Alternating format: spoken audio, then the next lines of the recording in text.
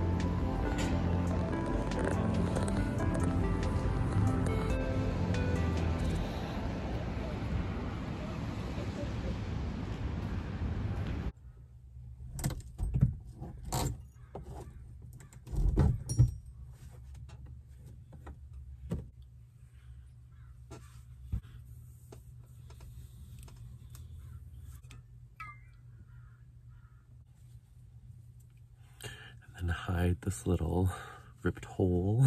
Morning, everybody. Steven here. I need to eat these bananas. They have gotten so spotted. That one's ready to go, you know? Or make some banana pancakes soon. I have a couple plans to go collect some water. I need to fill up the rest of my jugs. I have like a 10-liter jug that I like to fill up, and then I have a bunch of 4-liter jugs.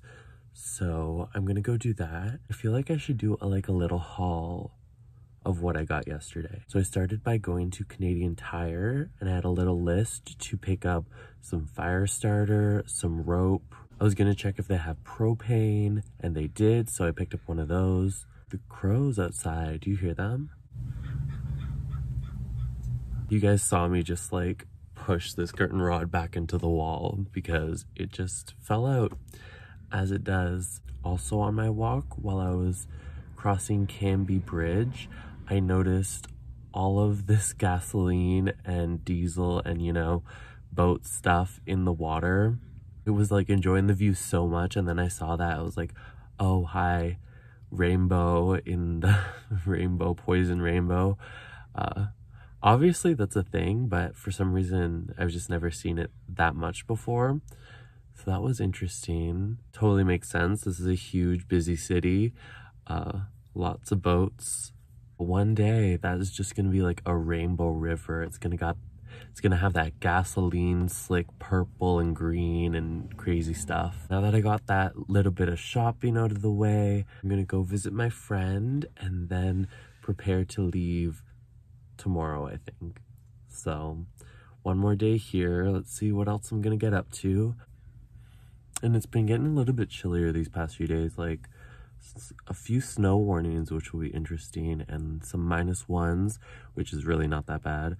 So thank you guys for watching this video. I'm gonna put it together. It's just a simple one. Me preparing my van for a trip, a little bit of a resource refresh.